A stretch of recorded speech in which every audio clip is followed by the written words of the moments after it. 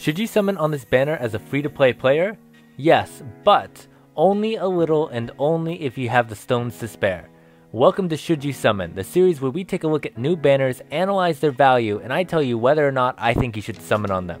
Now we mainly look at these banners from a free-to-play standpoint, as free-to-play players need to be careful with how they use their stones, but of course banner value applies to dolphins and whales too.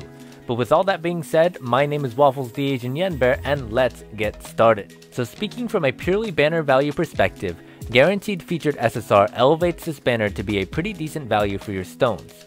With Guaranteed Featured, it's really hard to be actually shafted, and with 6 out of the 9 units being great, you've got a 78% chance to get one of the good ones. Now Cumbria here has a giant form and a 40% chance to stun all super type enemies whenever he gets hit.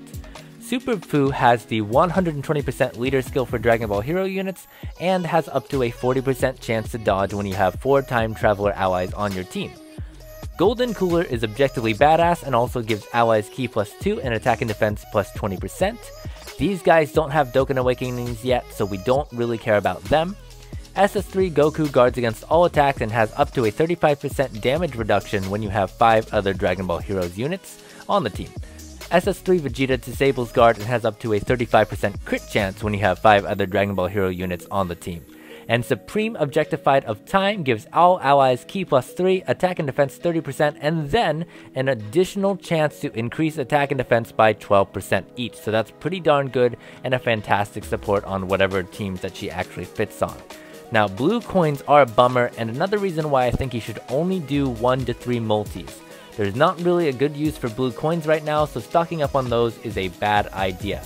However, these units are also limited to the Heroes banner, and once they aren't featured, it can be difficult to get them again, as the Heroes banner has only a 3% chance of unfeatured SSRs. Now unfortunately, the timing of this hits a lot of players pretty hard, as the Guaranteed LR banner just came out and took 600 of our stones. So many people may be recovering. I think if you have 100 stones or less, skip this banner.